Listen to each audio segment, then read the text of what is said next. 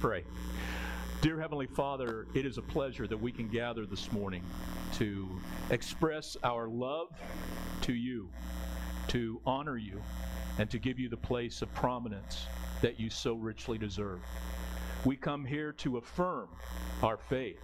We come here today to express to you that we do know whom we have believed, and we trust in you, that no matter what is going on in the world, what is going on in our lives, you are faithful, and that you are constantly leading us in your righteous ways. Help us as we better understand that and appreciate that and celebrate that today. We ask this in Jesus' name. Amen. You may be seated. Good morning. It is great to be here with you all this morning. I was beginning to think we were going to have a battle this morning. We had, nobody really sitting in the middle section yet, and we've had, anyway, y'all seem to sort it out, so good. Anyway, welcome. I'm glad that we can be here together to worship the Lord, and as we do that, we have lots of things to be thinking about and focusing upon. One of the things that's really exciting about today is that we get to have some special guests with us today.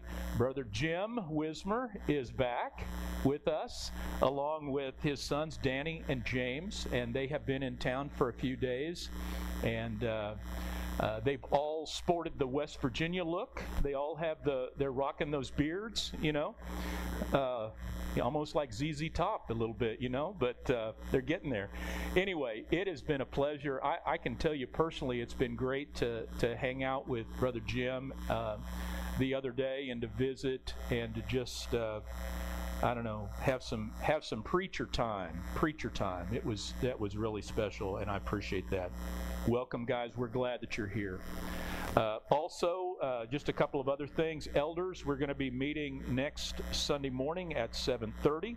Next Sunday, since it's the first Sunday of the month, we're going to be taking up 2 offerings as per normal. And today we get to start the first of the showers, the baby showers. Today we have a shower from 12 to 2 for Lindsay Blackledge. And on the 19th, we have one for Laurel Phillips. Again from 12 to 2. And a new one, we have a shower being planned on August the 2nd for Marcia Robinson. And she, by the way, is having a girl as well. It's going to be girls, girls, girls. So good. Anyway, I'm glad that we can be together this morning to worship the Lord. As we do that together today, let's put our whole heart into it, and let's lift our voices to Him. Peyton?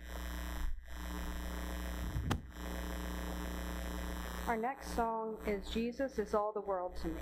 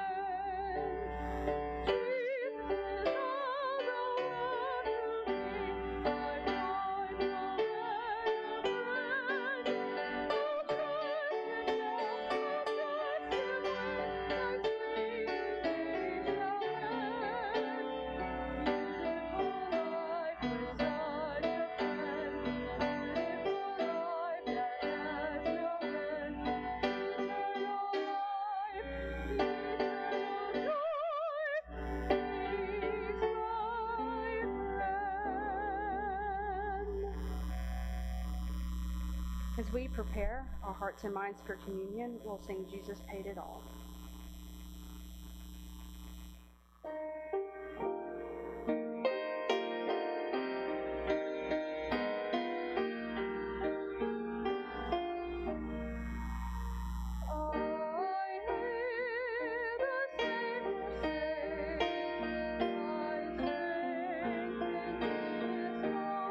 Shall we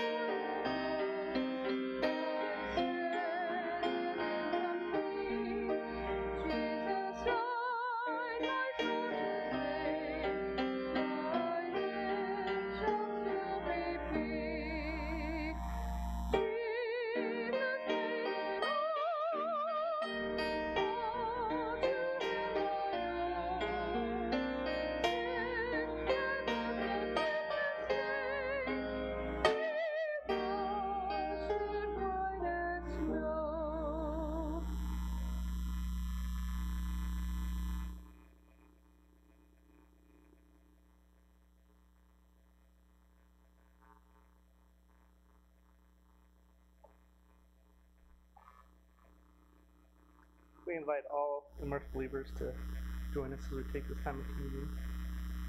One of the Bible's most common images for Jesus is the Lamb of God.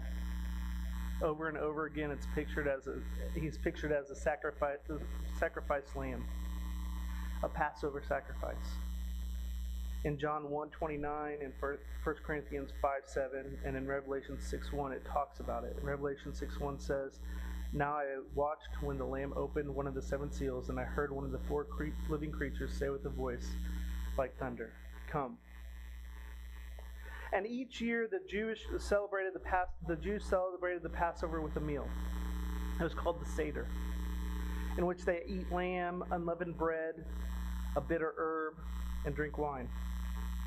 It's the same meal that Jesus had with his disciples. And we take the cup, the wine, as a symbol of his blood offered at the altar. And because Jesus is the Passover lamb, we take the lamb. But we don't take the lamb. Even though the Passover was centered around the sacrifice of the lamb, and even though Jesus is the Passover lamb, not one of the New Testament descriptions of the Lord's Supper ever mentions the lamb. We take the bread to remember Jesus' body. It was the lamb that was sacrificed, not the bread. It was the lamb's blood painted on the doorframe that protected the houses from the angel of death, not the bread. It is true that Jesus is also spoken of as the Word, and the Old Testament often compares God's Word to bread. It's a symbol rich in meaning and of its own.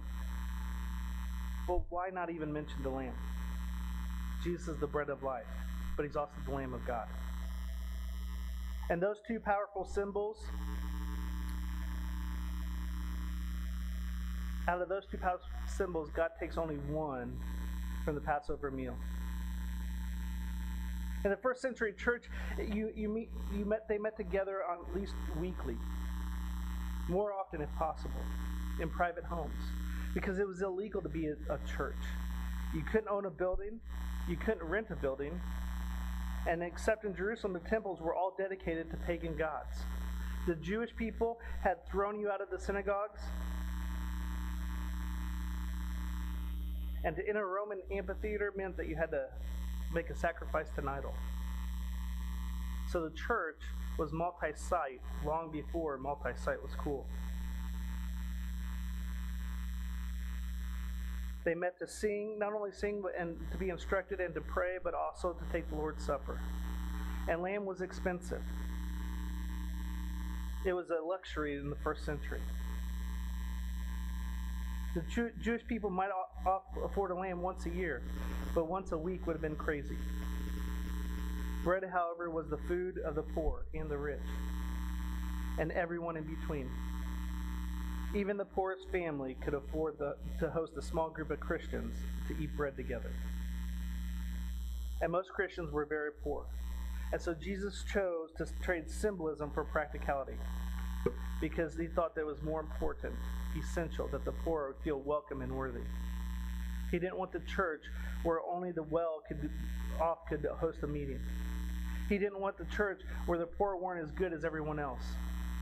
He used bread to symbolize the body open and available to all people, and to all cultures, and all walks of life,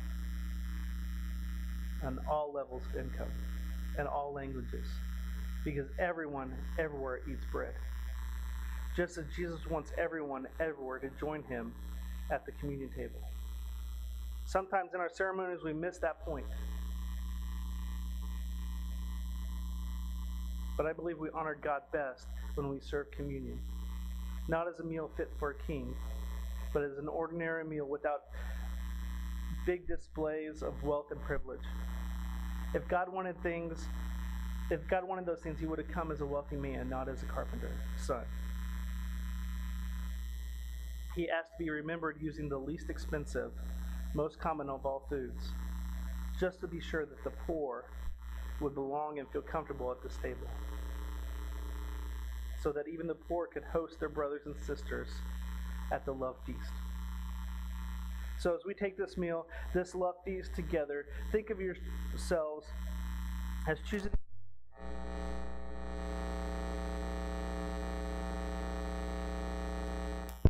perhaps a woman who can no longer has a husband, and so can no longer provide for herself, and she has to rely on the church for support. We gather to remember Jesus by eating a meal together, and all our host can afford is bread and wine, and that's enough. You happily do because you came for nothing more than food. You came to remember Jesus, to see Jesus in the face of your beloved friends, and you come now to grow in the love of Jesus. John 6:27 says this: "Do not work for food that perishes, but for the food that endures to eternal life, which the Son of Man will give to you. For on him God the Father has set his seal." Pray with me. Father, as we come before you at this table, we're grateful for this meal that you instituted, for the sacrifices you made on the cross for our sins. That we have this opportunity to remember that sacrifice and to look at the emblems that you chose to use to be remembered by. Nothing expensive, but just the common everyday things. Meaning that it's acceptable and open and accessible by everybody. And Lord, as we take up this offering as well, we just ask that you will be blessed by it, that we will have a joyful heart in giving it, and that it will be used to further your kingdom. In your name I pray. Amen.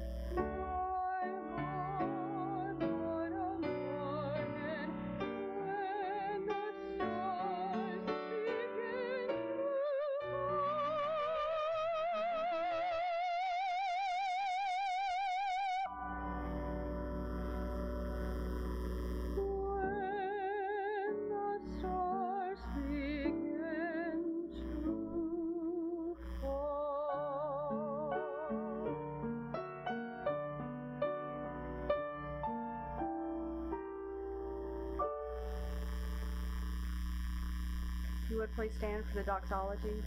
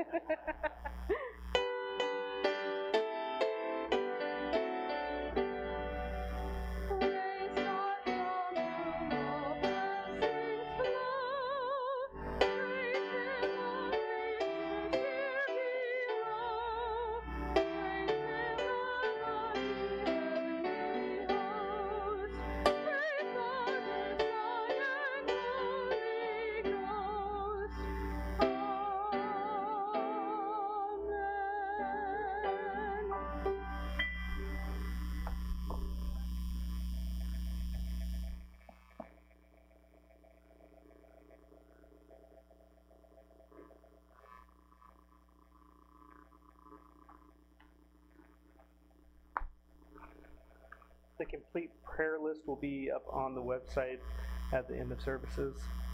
But here are the ones that we need to keep in our minds this morning. Mary Guy Moore had her MRI and is waiting results. Emma Hughes will have her tonsils and adenoids removed on July 14th.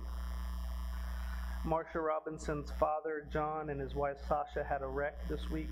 Sasha had surgery on 3 of her lumbar vertebrae fractures, with the lumbar vertebrae fractures.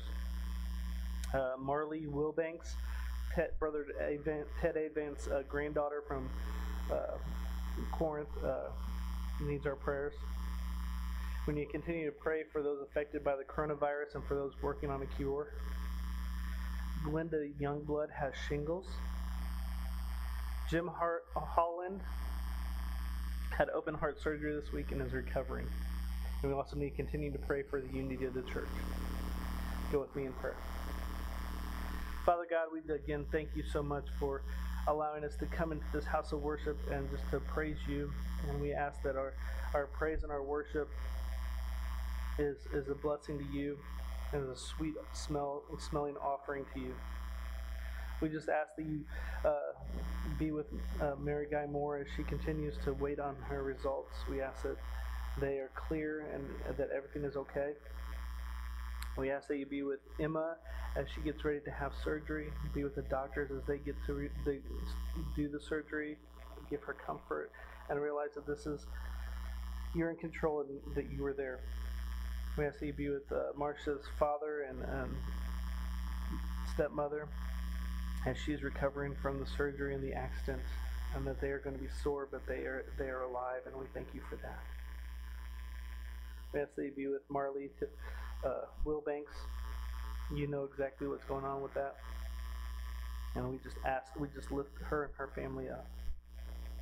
We ask that you continue to give comfort to those who are affected by the virus, that you will also continue to give strength to those who are searching for a vaccine for the virus, that will come quickly, and that this will all be a distant memory soon with everything that's going on with the virus. Lord, we ask that you be with Glenda as she's dealing with shingles, and we thank you that Jim was able to have open heart surgery in his home recovering. And Lord, we just continue to ask that there is unity among us as a body of believers, that we strive to have the unity among us all so that we can continue to grow your church. But we also ask for unity as a church as a whole, that those around the world will see the church as something important and different, and something that they are attracted to. In your name I pray. Amen.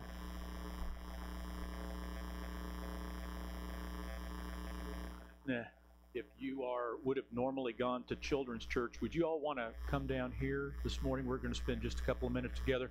And as I was listening to Brother Ryan pray, I was thinking about Taylor Leslie. We need to add him to the prayer list. That's a young man, Regina and Larry Gates' grandson, that had a really bad accident and is doing better, but we need to make sure. Hey guys, how we doing? Yeah, pretty excited to be here, right? Yeah, you look really super excited. No, I'm kidding. You look great. It's good to see you. Did you notice what I have down here? Ugh. These are big books, aren't they? You want to pick one of those up? Pick one of them up. How big that is. Isn't that big? Heavy? Yeah. You know where I got these? I found these in my office this morning. These are books in my library. These are books that at some point I think I read most of them. I'm not sure. It's been a while, right? Do you imagine if, well, first of all, do you realize how smart you'd have to be to write one of those books? That's a lot of, pass it on down. Let them, oh, gotcha, ha.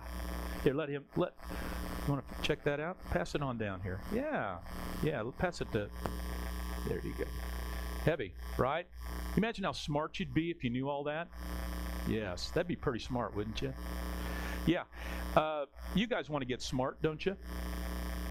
That's a good thing. Knowing more stuff, right, is a good thing. You know, Jesus had something to say about something, though, that's kind of related to learning things. He gave a little bit of a different perspective. He said, he brought up this idea of being wise. Do you know what it means to be wise? Wise. That's kind of like being smart, but it's different. You know what the difference is? I'm going to tell you what Jesus says the difference is. Jesus says that, you know, stuff like this, books like this, our Bibles that we read, that we can learn what's in the Bibles and we can get really, really smart. But Jesus actually told something called a parable. A parable is a little story to illustrate the difference between knowing stuff, being smart, and being wise. You know the story? I bet you do. The wise man built his house upon the what? The rock. Yeah, you've heard this one, right? That's what that's all about. See, the wise man, wisdom, wise. And what made the wise man, and not the foolish man? Because Jesus makes it very clear. Both the wise man, listen to this, and the foolish man were very smart. They knew what the Word of God said. The difference? The wise man built his life upon it. The foolish man didn't. In other words, the wise man took the things that they learned in God's Word, the Bible, and they tried to live them. Okay? And when we do that, there's a word that God says about us. It's called, we are wise. And that's a great thing. Wisdom. That's something that we should be looking for. So, it's great that you want to be smart, especially you guys missing Sunday school? Missing Sunday school a little bit? Yeah, that's one of the places where we get smarter, isn't it? But don't forget, it's not just about how much we know. It's about how much we put into our lives. Okay? Awesome. Can you guys just put those books right there? And you can go back to your seats. Awesome. It's good to see you guys this morning. Good morning. And if you'd take out the sheet that's in your, I don't even remember what color it is this morning. Is it pink? The beautiful pink sheet that's in your bulletin this morning. We're going to be continuing to focus on this idea of better understanding the virtue or the language of faith. We have been spending time the last couple of weeks in the throne room, haven't we? We saw Isaiah's perspective of the throne room in Isaiah chapter 6. Last week we went to John's perspective as he was invited into the throne room of God. And we built upon this understanding of who God is. I appreciate that song we sang this morning again. I know whom I have believed. That's very important that we do that we do know in whom we believe. Today we're going to pivot and we're going to continue to take this stroll, if if you will, into a better understanding of what faith looks like so that we can integrate it into our lives. We can do just exactly what we were talking about with the children, taking what we learn and putting it into our lives. As redeemed people, we are to take our place in a messy world and to represent our King, King Jesus. And the message of Jesus, the message of Paul, the message of John, and the message of the Old Testament is that we have been tasked with advancing and announcing the reign of Messiah, of King Jesus. And so as we continue to speak and learn to speak the language of faith, we need to remember one critical thing. You'll notice the first scripture that's in your outline this morning. I want us to make sure we hear this, because if we miss this, then everything else we will have missed. Paul reminds us in 1 Corinthians chapter 13, he says that if I speak in the tongues of men and of angels but do not have love, I am only a resounding gong or a clanging cymbal. If I have the gift of prophecy and can fathom all mysteries and all knowledge, and I have a faith that can move mountains, but do not have love, I'm nothing. That's important, isn't it? What I want you to see, as the title of this sermon suggests, is that the virtue of faith and the virtue of love go hand in hand. And we're going to look at a beautiful illustration of what that looks like.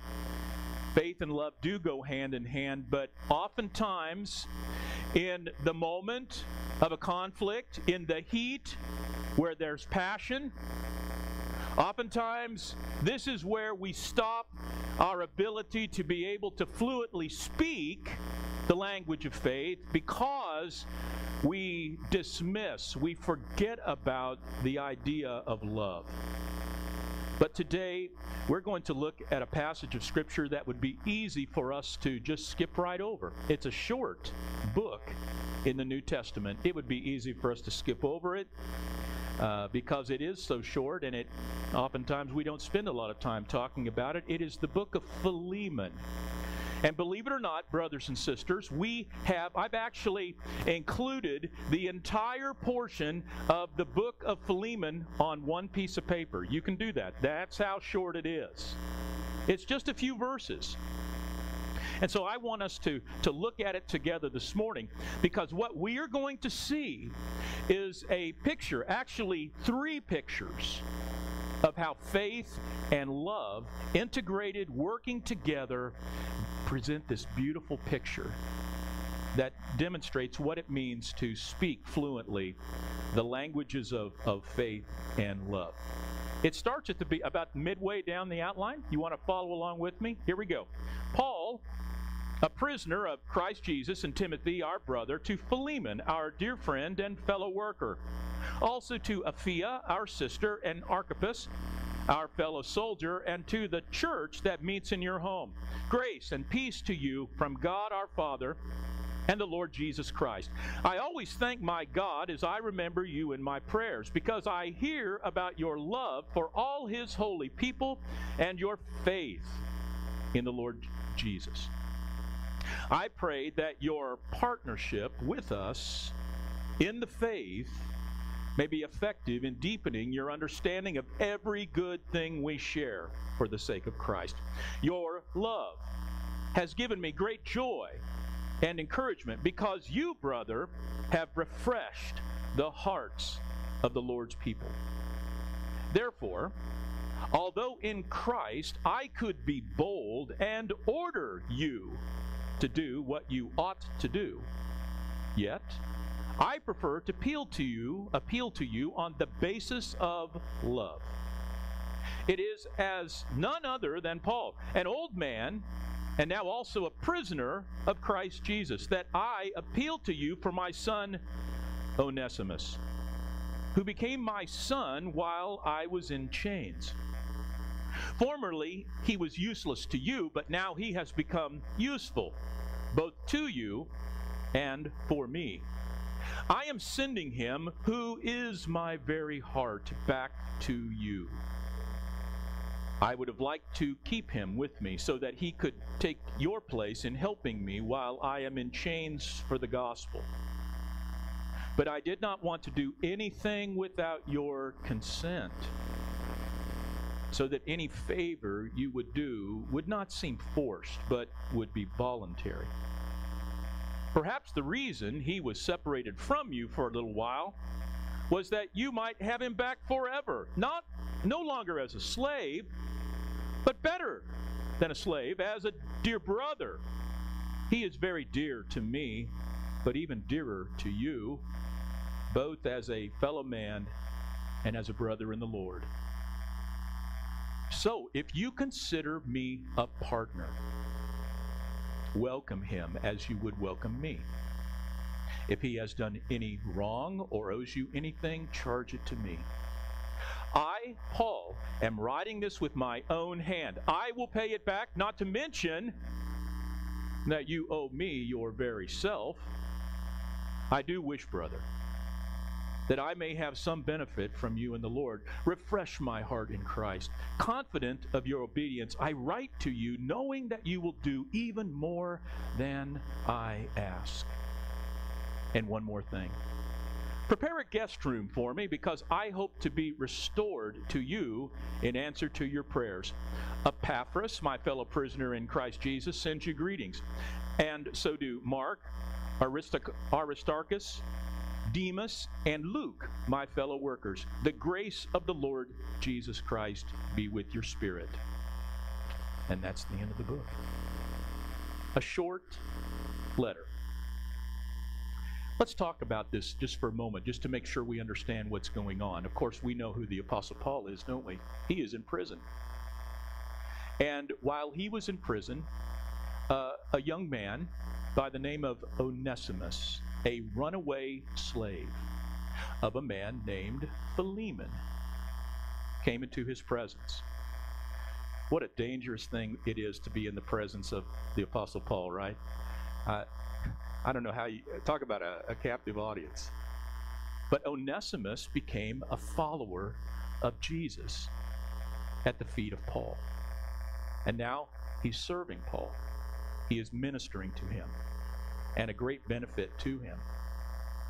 But there's a problem, obviously, because Onesimus's presence with Paul is eventually going to create a breach in the relationship between Paul and Philemon, dear brothers in Christ. And so therefore, Paul has to figure out how to move forward with this. Now, as we get into this, and we're actually going to look at the problems for each of the three characters that we're going to discover this morning, but we're going to see how, at the end of this, how hopefully what you'll see is a beautiful picture of how faith and love is to be managed by each of us as we face similar types of circumstances. Let's look at it together. Let's first look at the problem for Paul. The problem for Paul. Paul approaches this letter very differently than most of his other epistles. This is perhaps the most personal, the most intimate letter that Paul writes. He cannot change the way things are, but his relationship, because of the relationship that he has with Philemon, he realizes that things cannot go on as they are. He considers Philemon to be what he describes as a partner in ministry. I looked that up in one of those big books in the Greek language, and the word that is used there for partner is exactly the same word that we sometimes use for fellowship, the word koinonia. You've heard me talk about that. Koinonia, this fellowship that we share amongst ourselves and with him. And that's what Paul is saying about his relationship with Philemon. He considers Philemon to be a partner in ministry, and vice versa. So it would not be appropriate under any circumstances for the situation to remain as it is. Because if Philemon finds out that his runaway slave is now at the feet of the Apostle Paul, that's going to create a division. You see how that would create a problem? Sure. And so what does Paul do about that? His chief concern isn't to win an argument. His chief concern is to build up the faith in Philemon and the faith of Onesimus, the runaway slave. Here's a question, how do you get a Christ follower to see a better way forward? Especially when they have been wronged. That's what Paul is doing. This is not an easy thing that he is trying to do. And so Paul appeals to Philemon, not on the basis of authority or rank, although he could have, but instead, as he very clearly says, how? On the basis of love. On the basis of love. In the meantime, I don't think it's an exaggeration to say that he is prepared to risk his relationship with Philemon as he steps into the unseen. Remember what faith is? Now, faith is confidence in that which we do not see. Conviction of what we do not see. Paul is willing to move forward even though he doesn't know how it's going to end. He doesn't know how Philemon will react. Philemon is a person of his own. How is he going to react? And what about Onesimus as he's tasked with taking this letter back to Philemon? Will he run away again, only to make the situation even worse? He doesn't know. But he moves forward anyway. The world we know, the world will know, Jesus told his disciples that they are his, that we are his. And one of the ways is by the love that we have one for another. And that love isn't just something that we sing about. It isn't just something that we talk about. It is something that is on full display. And you know as well as I do, in your families, in your workplaces, in society, and even in the church, there is going to be conflict. There's going to be struggle, where each of us are going to be faced with the choice of when we're sure what right is, how will we take what we know right is saying and yet do it with love? Which is what we see Paul doing. Again, this whole thing could blow up. But Paul prayerfully and humbly, like Jesus, deals with it. Let's go on. Let's look at the problem now for Onesimus. Onesimus. Paul writes in verse 12, I'm sending him, who is my very heart, back to you. One of the clever things about this book, Onesimus. That's a cool name, isn't it? Onesimus. I love saying that. In the language there, Onesimus means useful. Useful. And you'll notice how Paul takes that name useful and plays with it, doesn't he? He says to Philemon, formerly he was useless to you, but now he's useful to me, and now useful to you. Yes. Interesting. The last person Onesimus, however, wanted to ever see again, I'm sure, is Philemon.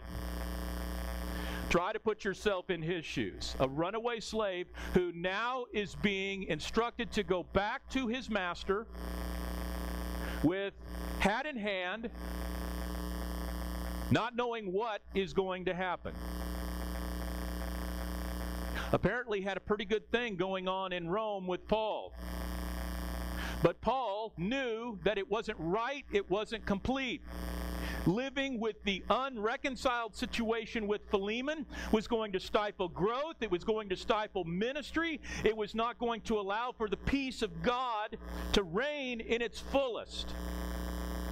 Onesimus had to learn that being a Christian affects all relationships, even those in the past. Let me say that again. He had to learn that becoming a Christian means all relationships will be now different, especially even looking back at those in the past. Again, try to imagine yourself in his shoes, walking back to Philemon's house with the letter in his hand. Talk about faith. What is faith? Faith is the conviction of things not seen, confidence in the things we don't see. Yeah. He couldn't know what was going to happen. The culture of his day would have expected Philemon to kill him. He had that right, and it would have probably been perfectly acceptable, even as a Christian, to show what you do in those situations. The road for Onesimus meant to walk into the unseen, the unknown, but to do it, why? Because that's God's way. God's way will not always be comfortable, but it is what we must adhere to, and to do it with love. Which brings us now to Philemon. The problem for Philemon. I think that Philemon was in the toughest spot of all here, really, when you think about it. No doubt he was very furious with Onesimus. That would be understandable. By rights, as we've said, he could do pretty much to Onesimus what he wanted to do, and he would have probably had nobody telling him that he shouldn't. But instead, Paul prays for Philemon to let faith and love have its powerful effect. What Paul does here is that he sharpens the situation's focus when he says that sending Onesimus was akin to him, Paul, sending his own heart. How can you do that? How can you say that? Well, you can say that and you can do that because of that koinonia, that partnership that has been established. If there's no relationship, if there's no partnership, then it will be much harder. And so, brothers and sisters, that's part of why, as followers of Jesus today, one of the things that we should be doing is stirring one another up into fellowship, into partnership, one with another and with Him. Because, guess what? Life is messy. There will be conflict. That is inevitable. It's how we react to it that really is important. You see, often we don't have the issues framed that sharply. What Paul is saying, he's saying that I'm sending you my heart. Well, how in the world is Philemon going to be abusive, going to be harsh to Paul's heart? Paul is the one who led Philemon to the Lord. That's not going to work. And so Paul suggests what I would think is an elegant solution to the whole problem. And again, it draws on the idea of partnership. Philemon could either keep Onesimus or let him go. But the decision had to be his. Paul offered Philemon the option of faith and love by insisting upon Onesimus' return. Onesimus offered Philemon the option of faith and love by taking that hard road back. Faith and love led to these two brothers appealing to one another, not with demands, but with love and respect. They believed that faith and love that are demonstrated in the way that we're seeing here is powerfully able to overcome all. Faith and love. So let's play devil's advocate for a moment, okay? So what if they're right? What if they're right? What if Paul's right and Onesimus is right? Paul makes a suggestion, Onesimus goes back, Philemon accepts him, embraces him, sends, with grace to Paul. Then what do we see? What do we have? We have an incredible picture of Jesus in action, of koinonia and partnership, where these three now brothers in Christ are not willing to let anything stand in the way of their partnership together for the sake of the kingdom. That's powerful. And that's what we're called to be about. Well, let's look at the other side, though. What if they weren't correct? What if they misjudged Philemon? What if Philemon is really ticked off and he doesn't care? It doesn't really matter. Because then Onesimus, even if he is killed, he has been faithful to do what he should have done as a follower of Jesus. And if that is his penalty, then that is his penalty. Again, sacrifice is a part of who we have been called to be as followers of Jesus. Sacrifice even to the point of death. You know what's weird about this story? We don't really know how it ends. We don't know how it ends. We don't have, and they lived happily ever after. I would love to tell you that. And they lived happily ever after. We don't know. About the only clue that we have is that we do discover the name of Onesimus listed as one of the elders in the church in Ephesus later on in the Word. Whether this is the same Onesimus or not, we cannot be certain. We don't know how the story ends. It really doesn't matter how the story ends. Because if you do what is right, what is righteous, in a way that takes into consideration the relationships, the partnerships with everybody involved, there is no wrong. It is right, no matter what the result might be. Now, the reason I chose this text to illustrate what we're talking about today and how faith and love work together, how we take what we've learned from the throne room of God and bring it into this messy world that we live, is because I would like to suggest to you that at some time in your walk with God, you will assume the role of Paul, you will assume the role of Onesimus, and you will assume the role of Philemon. Let me explain. You will assume the role of Paul. You will be the wise one who is going to be called upon when facing a difficult situation to see beyond it and to see through it and to help map out a course for others who are in conflict. You will be called on to be Paul.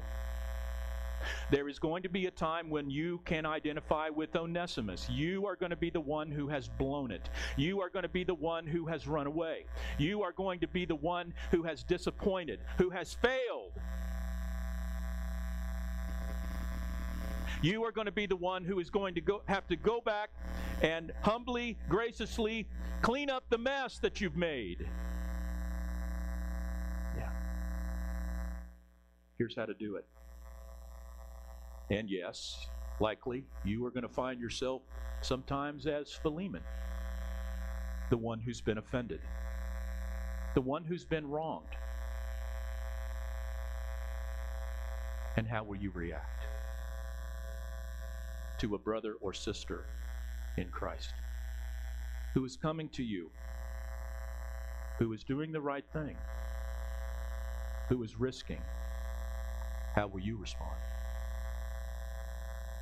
Let me suggest to you that the little book of Philemon is a powerful book. In fact, it's, in my view, one of the most important books in the New Testament because it gives us this beautiful, concise picture upon which we can draw. Because conflict among Christ followers is pervasive. It's common. There is congregational conflict. There is conflict among denominations. There is conflict, this may come as a surprise to you, but there is conflict in marriages, even among Christian people. Shock. Yes. There is conflict among followers of Jesus with respect to gender. There is conflict with respect to followers of Jesus, respect to race. It is all over the place. Opportunities for us to employ what we learned from Paul and Onesimus and Philemon. This picture that we see modeled for us gives us a beautiful picture of the language of faith and love, when oftentimes we get so wrapped up into the idea of being right and knowing what's right, that even if we try to act upon what's right, we get it wrong. Why? Because if we do it without love, what does Paul say? It's nothing. It's worthless. Next week, we're going to look at one of the worst examples of doing this in the entire Bible, just to show you how not to do it, okay? But in the meantime, brothers and sisters, let me call upon you to just dwell on the truth of God and the wisdom of God, and realize how it is that what we've come to understand is true about God needs to be lived out and seen with a heavy dose of love, the love of God. Let's pray as we ask God to help us. Father, help us to live by faith, knowing that even when we've discovered what truth is, what right is, what you've called us to do, we need to be mindful about how we do it so that we're truly doing it your way. Bless us in that. Help us as we better try to understand that. Father, help us to sense the partnership that we do share with one another, and may it grow. We pray this in Jesus' name. Amen. Peyton's going to come now and lead us in a song of decision. If you have a decision that you would like to make this morning, I would invite you to come. Would you stand with me as we sing together?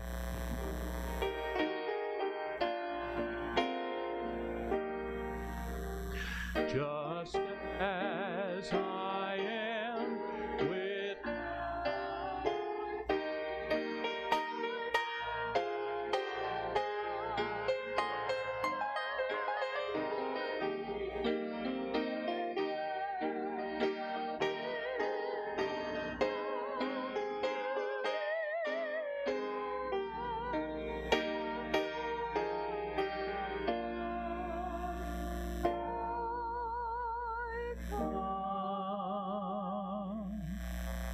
As we say the benediction this morning, could I invite you to turn around and look at Brother Jim? Because Brother Jim is going to lead us in the word of benediction. Brother, would you lead us?